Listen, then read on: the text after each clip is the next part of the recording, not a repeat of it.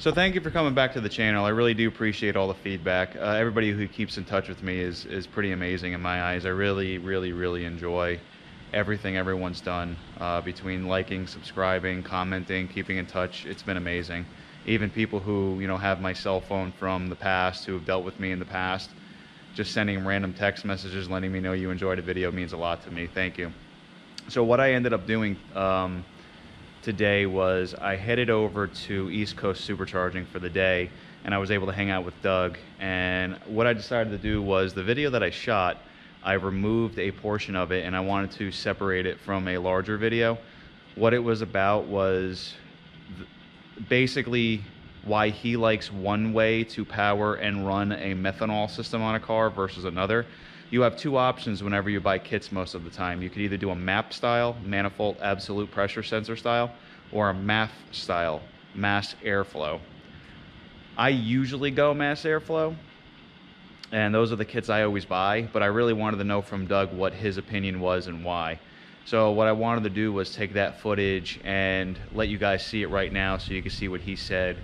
And it'll probably enlighten you in a way that'll help you make a decision when you're trying to purchase a kit in the future. So thanks again. I'm gonna play that video right now, and then after the video, I'll end.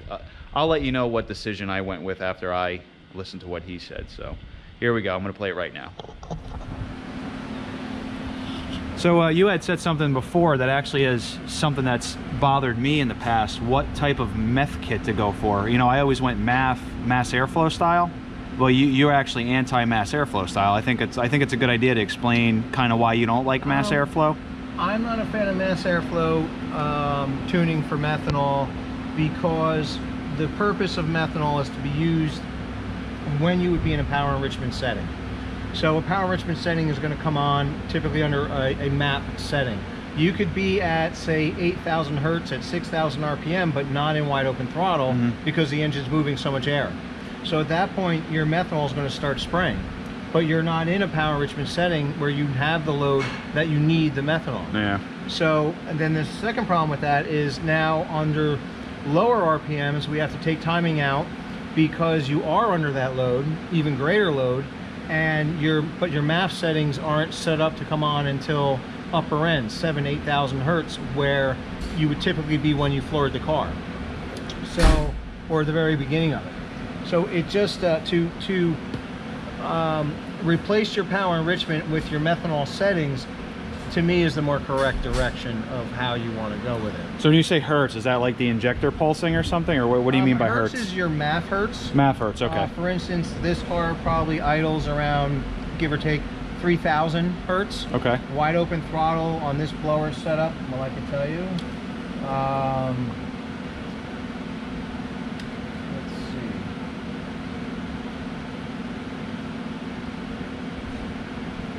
Was 10,000 Hertz. So coincidentally exactly 10,000 Hertz, which is rare, but a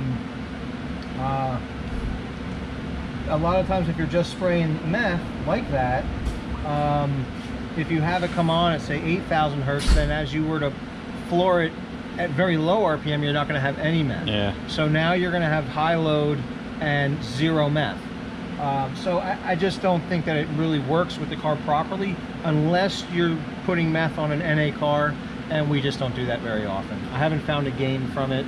I'd rather just put a little bit of race gas and have one system on it. Do you find on the MAF system versus MAP style that particularly lugging the engine on the highway, it would kick in and spray meth? Usually no, it's not going to spray at all. Yeah. Because now at that point you might be at 6,000 Hertz, let's say. Okay. And most people won't have them turn on until 8,000, from that 8,000 to 10,000 area. Okay. So you're not going to have any on that low end pull. You're only going to have very little even on a MAP setting, because on a centrifugal you're only going to make 2 pounds of boost there. Yeah. I usually don't have it turn on until 3-4 pounds. You really don't need it. And I'll usually have it go full on at 5-6 pounds depending on the build. Cool. Okay. And that's on a centrifugal. A roots blower may be set up a little different, just so it doesn't use up so much meth.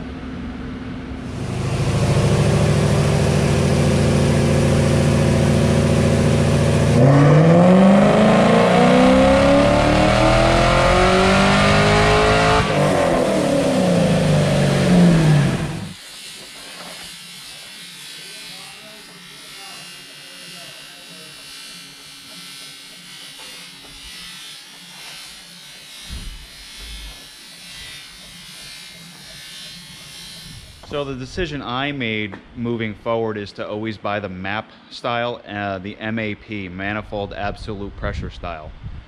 I like that style now after talking to him. It actually made more sense. You know, he can explain it in more depth, but I've always purchased the mass airflow style because, you know, unfortunately you get a lot of information online and sometimes it's conflicting, but in my mind I was like, well, the engine runs on mass airflow, so let's get something that actuates on mass airflow.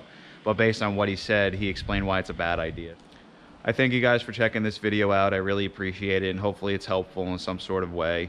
And maybe it's not. You know, if there's something that you think is different, or you think it's a mistake that was said, just comment below and let me know. The feedback's really important because based on what my subscribers and fans tell me, I actually make videos based on their feedback. I prefer to give information that they're looking for, not just what I want to put out there. So I'm influenced by you guys just as much as you're influenced by me. So please keep in touch. I really do appreciate it. So thanks again, everybody. Have a very nice day, and stay tuned for some future projects. I have the V8 Miata coming up, and I have some really awesome Corvette content coming out. So I'm pretty excited. Thanks again, everyone.